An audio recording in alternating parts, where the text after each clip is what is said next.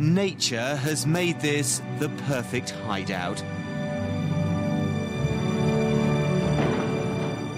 Disappear all the way down here, and who would ever find you? Until now, Queenstown's main claim to fame has been its pioneering of the bungee jump. But these days, it's attracting a very different kind of dropout. This place has emerged as a surrogate international life raft.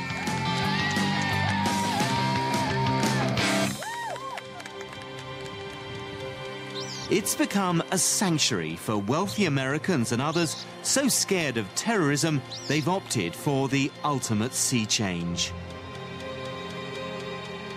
There's never been any doubt that New Zealand has the scenery and, well, rather a lot of it.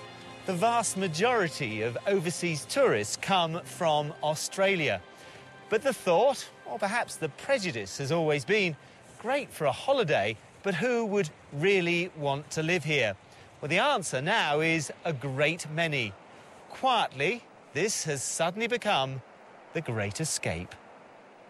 The world's a scary place today. It's in turmoil. You know, there's a feeling of being threatened out there. Come here, it's a safe haven. Jevra Ornstein is typical of the new so-called survivalists who believe in surviving in some style. He's bought this exclusive lodge in a spectacular location on the outskirts of Queenstown. Originally from Washington, he moved here in September 2001, right at the time of the Twin Towers attack. I went from an environment quite frightened, very, very traumatized, to coming back here where it's worlds away. The way I described it, it didn't only feel like a world away, it felt like worlds away. And, maybe this sounds selfish, but to be quite truthful, this is where I prefer to be. I don't want to live in fear. I don't want to be in a place where people are concerned about being attacked. A regular visitor to Australia in the past, he's convinced the streets here are now much safer, not least because New Zealand refused to sign up as a member of the Coalition of the Willing in Iraq. The survivalists believe that by coming to the South Island, they will drop right off the terrorists' radar. And New Zealand's a neutral country. It has no enemies in the world. They've not been, they haven't been imperialistic. They're like Switzerland in the sense of being quite neutral. It's not just Americans heading for the hills. Following the bombing of the London Underground, some of the normally more stoical Brits are rushing for the exits as well. When you saw it, what did you think? Wow. We'd spent a couple of weeks looking at properties around the area, and we came out here and we fell in love with it instantly. Fell in love with it instantly. And Helen and Peter Shaw moved in 6 months ago, buying this not-so-modest mountain retreat. One of the bombs that didn't go off was the tube station that I would have used every day to go to work, and that just reconfirmed that to live your life in this beauty and this safety is fabulous. And yeah, one does feel secure here. If one thought where one would like to be, I think if you did a poll, a lot of people would say, well, as far away as possible, and New Zealand is probably about as far away as you can get.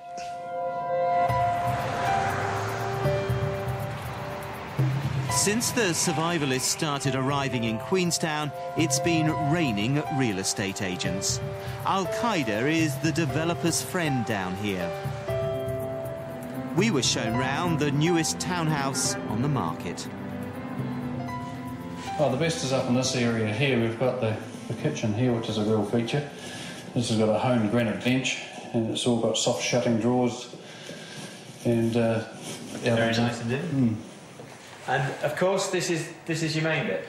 This is the main living area, which is obviously here because it gets the best of the view. And Thanks to the survivalists, property in Queenstown is now more expensive than the central business district of Auckland. This three-bedroom home, for instance, could be yours for around 2.2 million Australian dollars.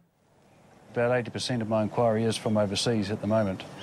And especially for properties of this level, there's a lot of inquiry from Australia and England and also America as well.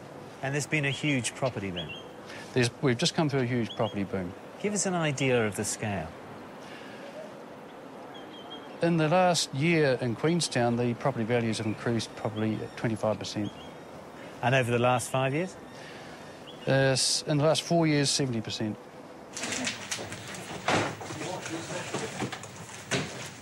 For the Queenstown posties like Dave Yates, more houses mean more work, more sorting, more walking, but no more money. Locals like him earn about $15 an hour. Affording any sort of home in your own hometown has suddenly become an impossible dream. Not surprisingly, there's resentment. It has to be said that's quite true. Well, I feel that's quite true. You have got the locals who work hard, live here on a daily basis, and they're not on great money. And then you've got the super rich who come into town who have truckloads of cash, and they're throwing it around like water, building colossal homes. And they just keep coming. They keep arriving with money to burn and the ability to make it all happen, really. Do you think it's expensive here? No, I don't. I think it's remarkably good value. You sound very, very pleased by that. Well, we are, but we don't like to shout too loud about it because we don't want to spoil it. But yes, it is. When you come from England, living in New Zealand is great value for your money. We have... There are some locals, however, with the wherewithal to compete with the foreign raiders. Actor Sam Neill was brought up on the South Island and has returned to stay.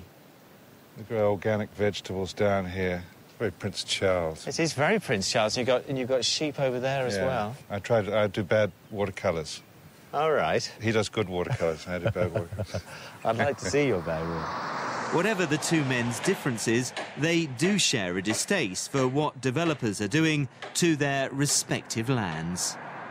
I have mixed feelings about that, frankly. I mean, I welcome the idea of immigrants from all sorts of places in the world. At the same time, I don't want to see the place chock-a-block, you know, and as elbow to elbow with each other.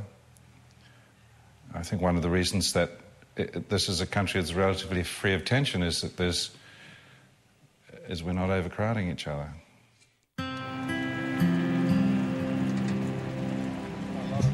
Driving around his country estate in his vintage ute, he is personally proud that New Zealand didn't send combat troops to Iraq, but struggles with the unexpected consequences for this small corner of his once perfect world.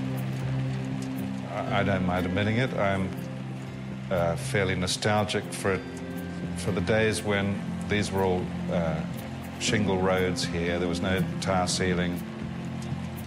New Zealanders like to have a big second home,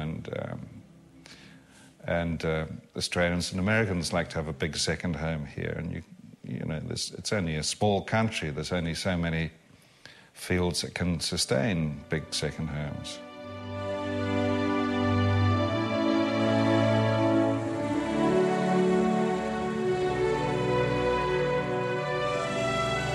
But as if the survivalists were not enough, Sam Neill's backyard is also being assailed by another more perplexing band of invaders.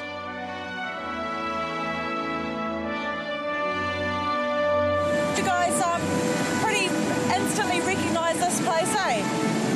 So here we are. I don't, sorry, where is it?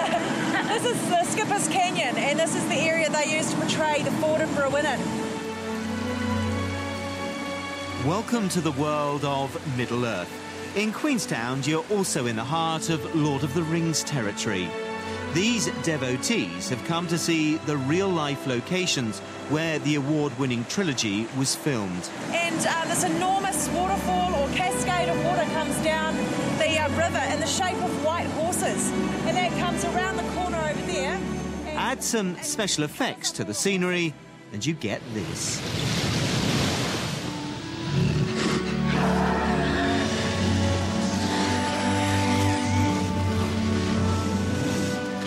The South Island was the real-life backdrop for much of the mythical and mystical epic. OK, guys, after all our excitement, we're heading into the peaceful little town of Arrowtown.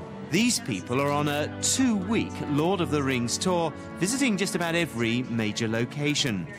The film has brought people here who would normally never have dreamt of coming. Many, of course, are now planning to stay. Being among them is a bit like entering a parallel universe. Well, he's my bear Elijah that I bought in England, and I brought him with me. Elijah is my favourite actor in the film, so I called him Elijah. And then when we went to the cloak factory, he got an elven cloak. And then he's also had his foot tattooed with the elven 9 by the calligrapher who did all the work for the film. You are a bit balmy, aren't you? I am totally obsessed with Lord of the Rings.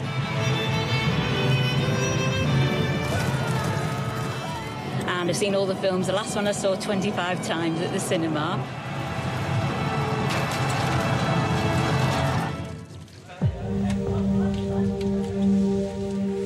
It's hard to overestimate the effect the film has had.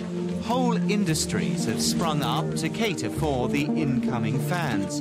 The national economy is still basking in the glow. The Ring fanatics are also sure the author Tolkien would have approved of setting the film in New Zealand. They believe the country's foreign policy matches the film's anti-war message.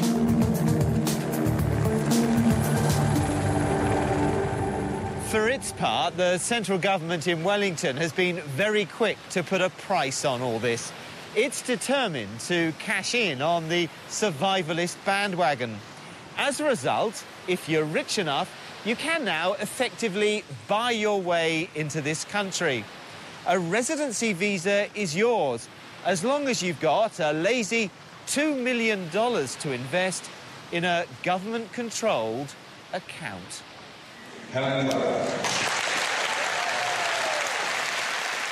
As New Zealand's Prime Minister, Labour's Helen Clark made the decision not to send troops to Iraq. It was a key plank in her campaign for last weekend's national election. The outcome of the poll is still too close to call, but for her, this was one issue never really open to negotiation. I think that many people look at New Zealand and see a haven of tranquility in a troubled world. It also happens that we're physically very distant from anybody else. Our nearest neighbours, Tonga and New Caledonia, are around 1,100 miles away. So geographically we're safe, but I think there's also a feeling of sanctuary about New Zealand. You're getting more than your fair share of rich and famous, aren't you? Oh, we're doing very well with people who show an interest here. There's the odd person who's made their hundreds of millions in the United States economy who finds sanctuary here in New Zealand. There is an issue, though, isn't there? A serious issue. Do you think it's morally right for a country, as it were, to sell a visa? I think that we would not be the only country that had an investor category. New Zealand needs investment. As a country, right through our history, we've been short on capital. We import the savings of others. We haven't been great savers ourselves. So having people able to come here with investment resources that they can put to use in New Zealand actually helps our development. You're a fine piece of real estate and I'm gonna get me some land. Suddenly, staff spotting has become a big part of the New Zealand skiing experience. There is an eclectic mix. Canadian country rock superstar Shania Twain and the former Premier of New South Wales, Bob Carr, are among those to have invested in the area. I'm gonna get you while I got you inside. It's Scoop here from Mountain Sing. At the local newspaper, the editor-at-large is known by everyone simply as Scoop. In every way, he is a thoroughly old-fashioned journalist, and all the better for it, preferring to be in the pub as soon as humanly possible. Yeah. But I want to show you this bar, Michael. It's called the Boiler Room. It goes off at night. You'll love this place. I don't think there's anybody who knows this town better than you. What are you having? If you want more of a real handle on why this place has become so popular, Scoop, typically, is the man with the story. In terms of crimes against person and, rape, murder, we just, as I say, just don't seem to have it at all. Can you give us an idea of the sort of crimes that there are? I mean, some of your recent front pages? Well, I mean, we do a police column and, I mean, someone knocking over mailboxes in the countryside, So knocking over a mailbox would be a big story? Yeah, I mean, that's... it gets reported, so maybe that's a good litmus test, isn't it? The scale of things. You must be one of those sort of happy reporters in the world, so that when the London bombings happen, for instance, or 9/11 happens, that must seem like a different world to you. In a funny way, when you hear about that, you almost say, well, that's just added to the value of this town, because you just know there'll be another wave of, immigration almost, because people will... I mean, we've noticed that since 2001, For the first time in its history, perhaps, the tyranny of distance is now actually working in New Zealand's favour. And I remember what it was like walking off the plane and walking into the airport in Auckland after being back in the States for 3 weeks. And my first two thoughts, I remember it very clearly, impressions were calm and civility and no fear. Ask any real estate agent in Queenstown and they'll tell you that lack of fear is a priceless commodity. New Zealand has always offered isolation, but never before, for so many, has it seemed quite so splendid.